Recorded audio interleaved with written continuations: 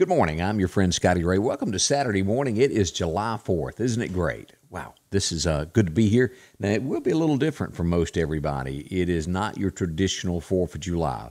Social distancing going on, so most of the fireworks celebrations have been canceled. Of course, Mount Rushmore's was last night. Maybe you had a chance to see the president speak. Some fireworks, that was a big deal. Had a few protesters there trying to block the road, and they were taken out early on in the game. But overall, it is a great weekend. We'll talk a little bit more about the 4th of July in just a moment there. But a great day. As we turn to our forecast this morning, brought to you by MEPA, your Touchstone Energy Cooperative. First, we'll go over and take a look at what the National Weather Service is telling us when it comes to rain.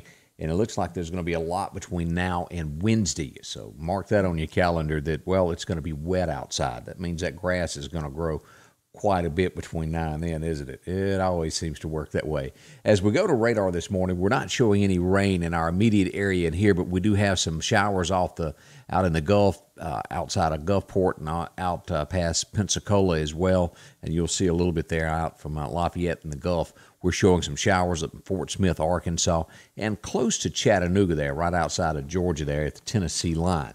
What does the forecast call for us today as you plan to do your stuff today? Well, it looks as though it's going to be a 70% chance of showers, and this could happen anytime after 10 o'clock this morning. We'll have some sunshine, high reach 91, but those shower chances linger out there. And as always, should it turn rough or a thunderstorm, I'll be in to tell you about it. Tonight, 50% chance of showers. Will increase this, as we saw on the map just a moment ago, to a 90% chance of showers tomorrow. Heat index right at 100, 89 for the high. 50% Sunday night. Monday, more rain, 90% chance. As we look to Tuesday, 80% chance, and that's going to linger on through Wednesday, given those rainfall chances of a whole lot more than we normally have. So it's a wet week involved for us over the next few days. Keep that in mind as you plan your activities. So it'll be wet, it'll be squishy, and, well, we all know we get stuck in the yard when those things kind of happen, don't we? So that's where that lies this morning. As we turn to just what all is going on today, of course, today is the 4th of July, and, as a lot of folks don't crack open those history books anymore. Things have changed so much from when I was a young kid in high school. But today is America's 244th birthday, the greatest nation on earth. That is for real, 100%. Look around, do some studying. We started our independence fight on April the 19th, 1775. It would be September the 3rd of 1783 before that would end 8 years later. A very long struggle to get where we are this day.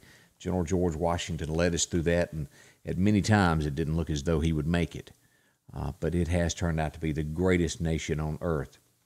There's a lot of people that disagree with us that try to take her down. But America will stand. Those will fight for what is right, American justice. So as we turn to the activities, as I said, of what goes on the 4th of July, one of the greatest things that you get to do is spend time with family and friends and do a little grilling. So what is the favorite thing to grill these days? On the grill, it turns out steak is going to be the number one thing that folks want to cook today, followed by hamburger. See, I would have thought it would have been a little bit different than this. Chicken comes in next. Ribs, I really thought would have been second. Down further on the list is hot dogs and pork chops. Turns out pork chops are the least liked thing to cook on the grill. That's a little bit different. I would not have known that. Chicken ranks up there high, though. A lot of folks like that. It's good on a grill, isn't it? And speaking of, when it comes to all that, when you're looking for something good to cook, well, you need to see our friend Joe out at the Piggly Wiggly of Collinsville. Of course, Joe has all of this. He's got some great specials. If you're planning on grilling today and you hadn't gotten everything, drop in and see Joe. You can pick up those potatoes. You'll need to put that on the grill as well, up in some tinfoil, along with ketchup. Got to have that for all those French fries and things that you'll be doing today. You can get that 38-ounce bottle for $2.99 here at the Piggly Wiggly. And when it comes to that grill, you can get the 2-pack Boston Bucks for 99 cents a pound. Did I say bucks? I meant butt. 2-pack Boston butt. They're 99 cents a pound. Also, you can pick up on those pork spare ribs, $1.99 a pound, along with, for our leg quarters, you can get those for $4.99 a pound. They generally come in a 10-pound bag. So that's all there at Piggly Wiggly. Of course, if you're needing some tomatoes to go on those hamburgers, they got those as well, $1.59 a pound, along with grapes and things to chew on. Yeah, it's all there. If you need drinks, they got those too at the Piggly Wiggly of Collinsville. Drop in and see Joe. You go to the four-way stop. You can't miss them. they'll be on the left. You take a left at the four-way, and then the pigs on the right-hand side of the road. Drop in and see them today. During these challenging times, there are some things that you can count on every day. One of them is that Rick Justice Automotive will work hard to help you find just the right vehicle. Rick Justice has late model, low mileage vehicles and 72-month, 72,000-mile warranties available on all vehicles. Come see us today, and we'll show you how we've been helping your friends and relatives find the car, truck, or SUV that was right for them. We will earn your business. And of course, as we start looking at all these rain mentions of what's coming up, let's go back and take a look at our extended 7-day forecast of what we've got in store for us. As we mentioned, all the way through Wednesday, there was rain mentioned 80%. But yeah, it goes all the way through Friday of next week with rain chances and thunderstorms. So it's going to be a lot of water hit the ground in between now and then. So plan ahead. It's going to be a wet one. And as I've said many times, should the weather break out, turn bad, I'll be there to break in and give you street-by-street coverage as it nears your home and gets close to you. I'd like to thank our sponsors.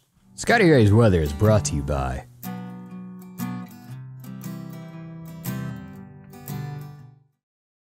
good folks. And again, celebrate and remember what the 4th of July is all about. It's our freedom and those who came before us who gave the ultimate sacrifice so you could do what you want to. There's a lot of folks that probably have forgotten that, of what it was really all about.